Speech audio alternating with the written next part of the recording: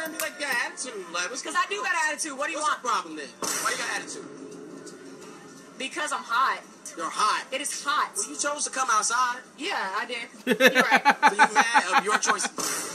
A little bit, yeah. Taking out on me. I honestly asked earlier if we could go back so I could change because I am hot. We don't care. I mean, what makes girls in Texas better than other girls in the States? Anything on the States? Everything's bigger in Texas. Everything bigger in Texas? Yeah. It's not like that. Stop the cap. Look at me. Yo! Yo! Yo, he out of pocket. He out of pocket. If you don't get what he trying to say, you know, he basically insinuating that she got that pancake.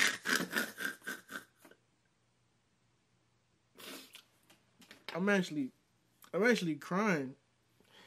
I wasn't expecting that. Sometimes I don't be understanding. You ever come across a group of females and then one of them just be upset for no reason? Like, why are you upset? You're outside. It's not our fault that you couldn't make an adult decision and tell your friends no, you don't want to come outside. You're an adult. Nobody can force you to do something you don't want to do. But because you didn't have the guts to tell your friends how you really felt, now the rest of us gotta suffer. This is the first human-made object that surpassed the speed of sound. And it's nothing else but a whip. When you crack a whip, its speed becomes twice the speed of sound, meaning this small object can actually create a sonic boom.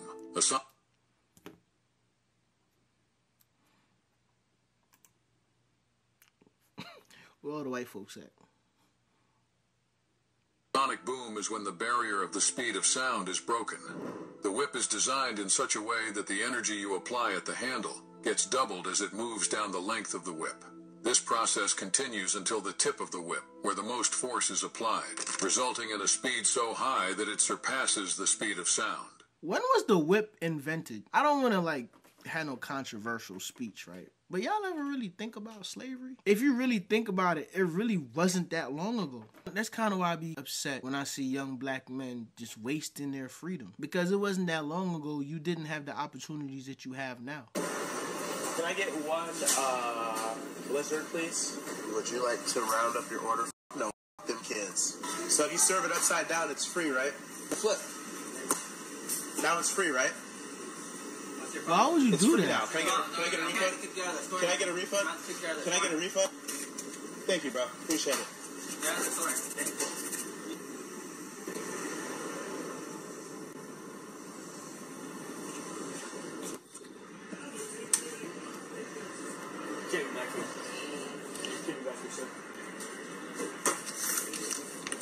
Bro, hold on.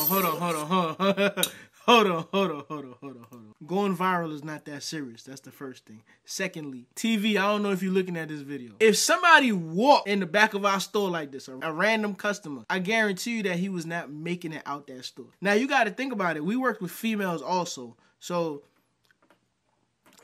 we wasn't allowing that.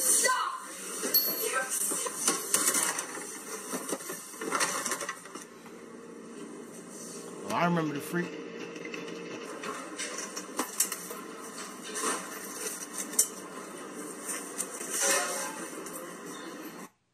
No way. This is fake. This gotta be fake. There's no way you recording yourself committing a crime. This is robbery, bro. You just robbed a store. Dude, if he looks again, I'm gonna wave. If he looks again, I'm gonna wave. Honey, he'd been looking. But if he's married, I literally will. I'll be like, should I do this or should I wave? Should I do the head hold? That's so ballsy. Oh, he looked again. No, I got scared, but I'm gonna do it. I don't see a ring on his finger. If he comes over and be like, hi. Hello, sir. Nice to meet you. Fuck, you know? I would take this over gym content that we see online of women just, oh my God, he's being creepy. He keeps looking at me. Did you hear what she said? If he look again, I'm gonna say hi. He probably handsome. I wonder if the energy would have been the same if he was Huff. This created a somewhat comical moment. And I stand behind a statement that I once used when I say that women have no game. Once y'all get comfortable and y'all are able to be in that situation, y'all know how to manipulate some shit. I'll give y'all that. Y'all know how to use that poom poom to get what you want. Let's say we went on a blind date. The dude couldn't see you and you had to win him over by pure conversation. By show of likes or by show of comments, ladies, how many of y'all are confident that your mouthpiece would get this man to fall for you?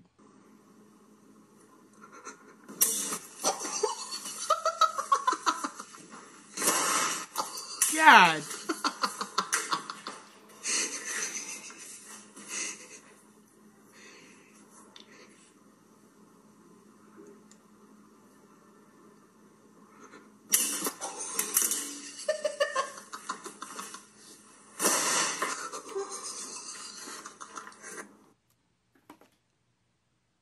Have you ever been caught by a mousetrap? When I lived in Grenada, I accidentally stepped on a mousetrap. That is the most painful thing I've ever felt in my life. And I was younger. I had to have been about 7 or 8 years old. I had my slippers on.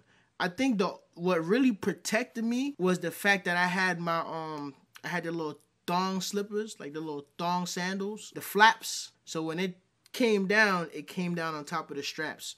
But I still felt it. Top 5 most painful moments in my life. All I'm saying is I have never once been asked by a man who could actually be a provider and who actually has money what I bring to the table. It has only ever been by men who usually make less money than me and have absolutely nothing to offer. Be so fucking for real right now.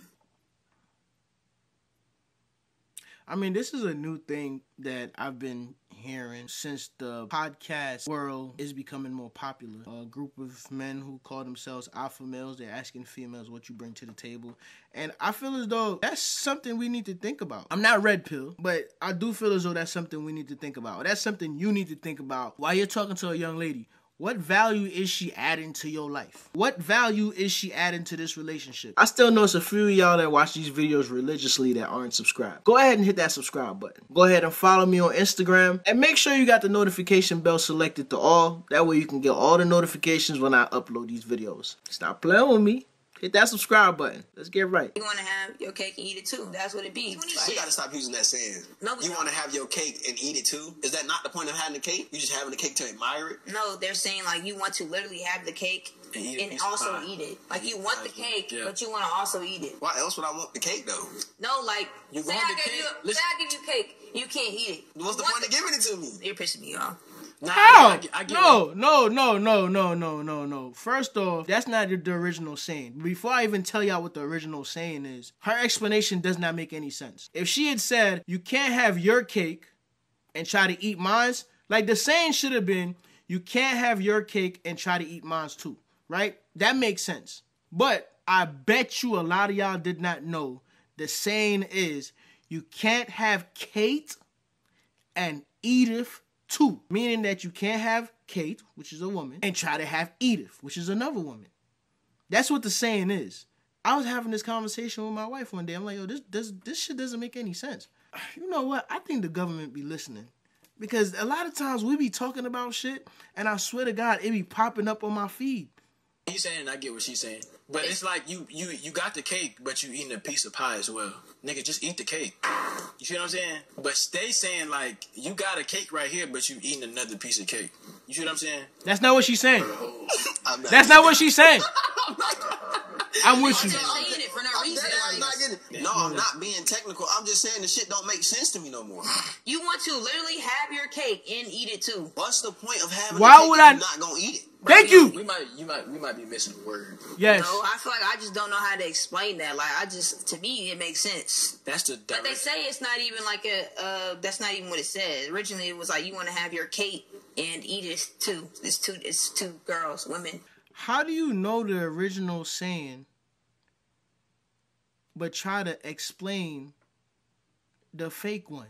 So you know what the original saying was, and you getting upset trying to explain the fake one. If a man invites you over for Netflix and chill as a first date, rob him. Because, like, why does he feel so comfortable inviting strangers to his house as a first date? By robbing him, you're teaching him a lesson that Netflix and chill should not be a date. Hello.